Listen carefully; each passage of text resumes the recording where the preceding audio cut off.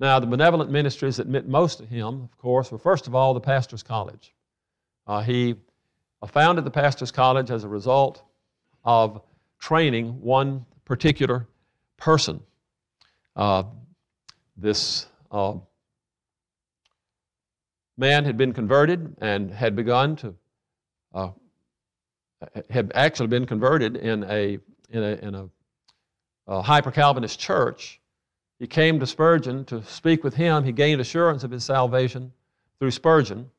And T.W. Medhurst was his name, and he began to preach on the corners, preach outside. The people from the pulpit would come by and see him preaching.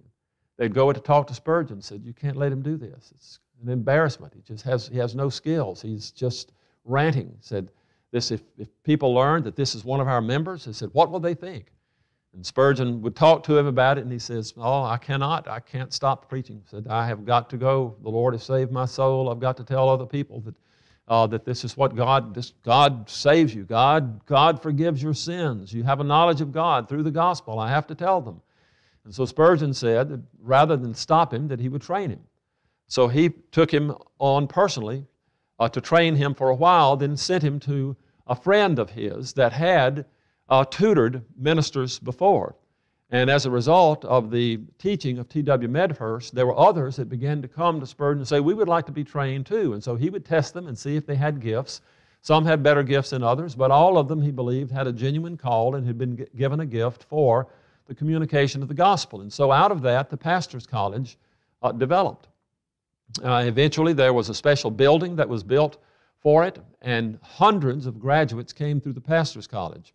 I did a comparison one time of the numbers of students that had graduated and were in pulpits from the pastor's college compared to the numbers that came from Southern Seminary at the same time during those years. And Spurgeon was graduating and had people in pulpits about twice the number of those who had come from Southern Seminary during those same years. So this was really quite an enterprise.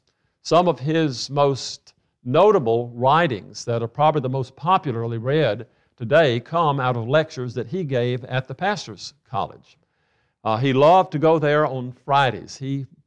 Sometimes he would teach, but mainly the instruction was through other people.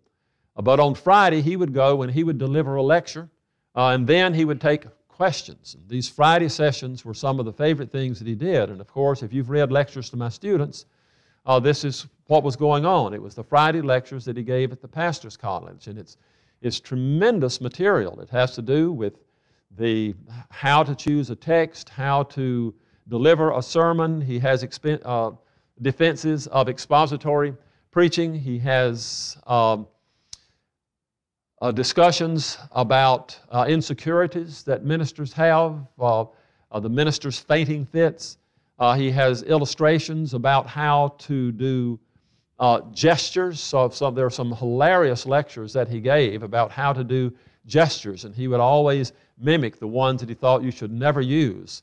So these were just sort of times when Spurgeon was able to really be free with all of his wit and the experience that he was consistently gaining and the marvelous gifts that he had concerning just I think God-given instincts about preaching and about communication.